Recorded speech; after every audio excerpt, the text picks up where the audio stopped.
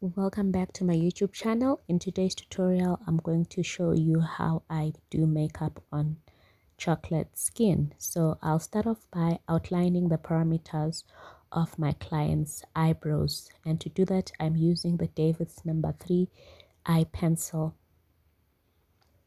From the bottom outline, I will outline the top part of the eyebrows, not going very far from what the natural shape is. Then I'll fill in the gaps that are in between these two outlines that I've already created. To fill in, I'm using light strokes. And then I will take a spoolie and blend the natural hair as with the pencil product.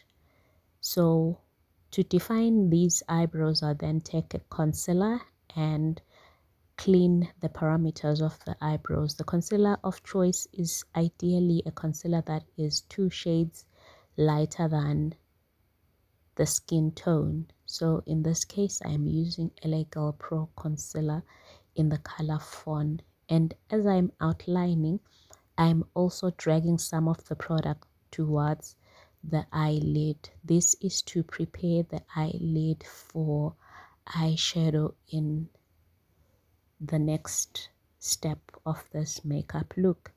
So it's best that you get a concealer brush that has a sharp edge. I hope you can see that this concealer brush is relatively flat.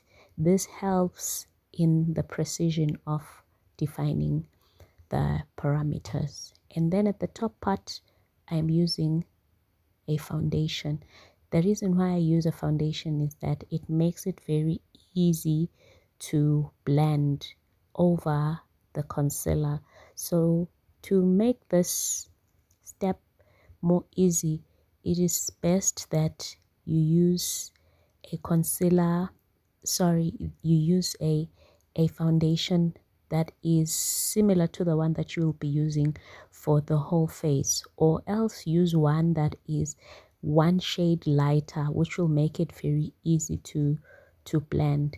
And then now I take my foundation brush and then I blend the concealer as well as the foundation on the forehead area, as you've seen earlier. And then now I'm applying foundation. So to apply my foundation, usually I blend my foundations to match the skin tone. I barely use 1 shade of foundation. I usually mix foundations until I find a match of the client's skin tone. So now I am applying, and I hope you can see that I'm applying in stippling motions. Don't drag the foundation, because when you drag it, it will create streaks on the face.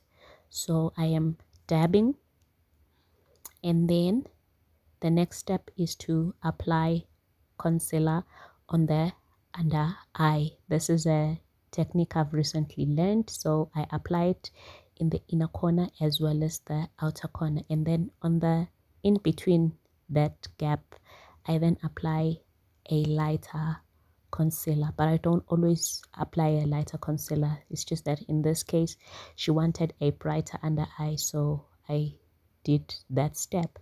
And then on the cheekbones, to define the cheekbones, I apply the concealer. Please note that the concealer that I'm applying is 2 shades lighter than her skin tone, which is the concealer that I also applied when I was defining her eyebrows. And then I take a blending sponge and I blend the concealer. And pay attention that I blend the concealer in tapping motions. So I am tapping on the under eye. And these sponges come in different shapes. There's this shape that I usually use where the front part is relatively flat, but you can also use this one that looks like an egg shape but has the a sharper tip that helps in going into the corners of the eye when you are blending, or else you pinch the sponge like I am doing in this case. For the smaller areas, you can pinch the sponge. And then now I'm setting my concealer and I'm using pressed powder. So the pressed powder that I normally go for is a pressed powder that is the same shade as the concealer that I used. In this case, I'm using the Smug concealer. I hope I'm saying it right. It's a brand that is found at Clicks, so I just dab it on all the areas where I applied concealer, which is the under eye, the cheekbone, the nose, as well as the forehead. And then now I am applying my bronzer. So the bronzer I will apply on the lower part of the cheekbones, and please note that I apply it in an upward motion. This is to help in lifting the face. Don't apply it downwards, apply it upwards. As you can see, I apply it as well as the forehead to bring back the warmth of the face. And then now on the high parts of my cheeks, I am applying blush. So I apply blush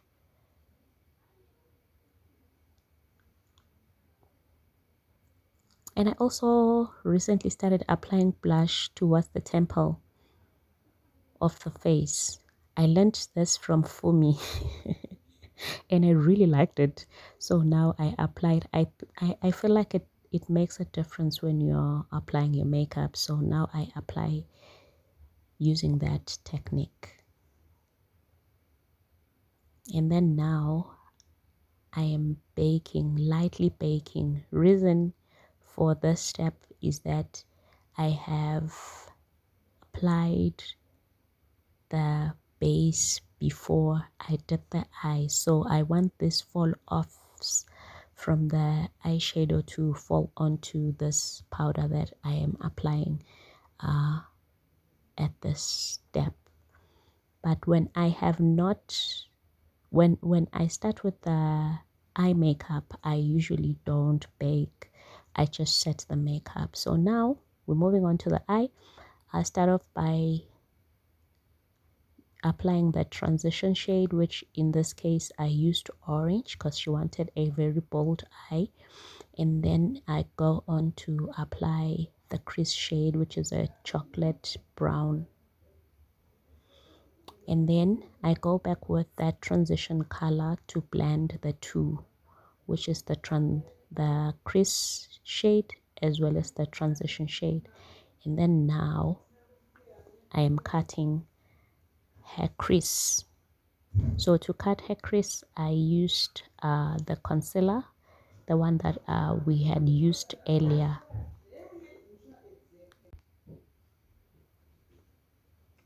Okay, so now I am perfecting the curve of my crease, and then I am filling in the rest of the lid with the concealer. If you want a sharper concealer, you can start by cleaning that area.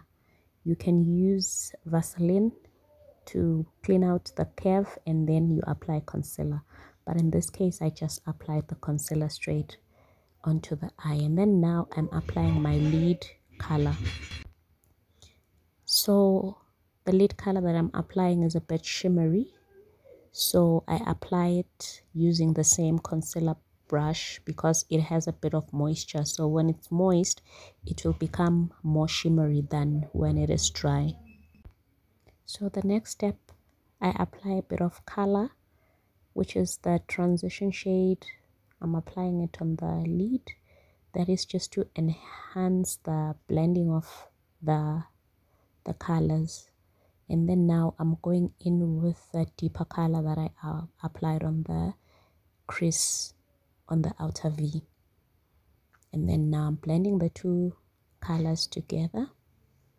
using a fluffy brush. Please note that for blending I use a fluffy brush because of the brittles. It blends better. And then now I apply the liquid liner on the eyeline so that the lashes blend easily with the natural lashes. The client here was sleepy. So now I'm removing the excess powder because we're done with the eyeshadows. I'm removing the excess powder on all the parts where I had applied excess powder. She's awake now. So I'm taking the foundation brush to remove, because as I'm removing I'm also blending. And then now I'm balancing what I did on the upper lid. I'm doing that on the lower lid. After applying my eyeliner, I'm then blending the lower colors, and then now I'm applying highlighter on the socket bone because she wanted drama, so I was giving her the drama that she wanted. And then now I take the blending brush to blend. So now I am defining her nose. I'm contouring her nose using the color that I used to bronze, and then I'm highlighting her nose. I usually blend this part with my hand. I don't know why. I apply it and then I just blend it with my hand, and then I'm going over that with the bronzing shade, which I'm using to contour, just to give the nose a bit of definition. So now we're on the lips. We're outlining the parameters of the lips,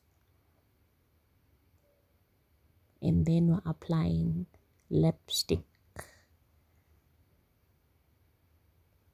On normal day, when I apply a bold eye, I go for a nude shade, but when the client wants drama, I then go for bold eye and a bold lip, like in this case. So yeah, this marks the completion of the makeup. And then the next step was application of highlighter.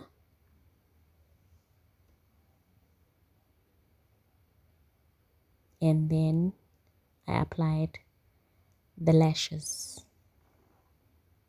And yeah, that is relatively it. Thank you so much, good people, for watching up to this far. I really appreciate you. If you haven't subscribed, please subscribe. It would really mean a lot if you'd subscribe. Thank you so much, and let's set this face,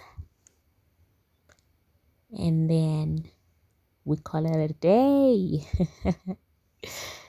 Thank you so much, good people, for watching. God bless you.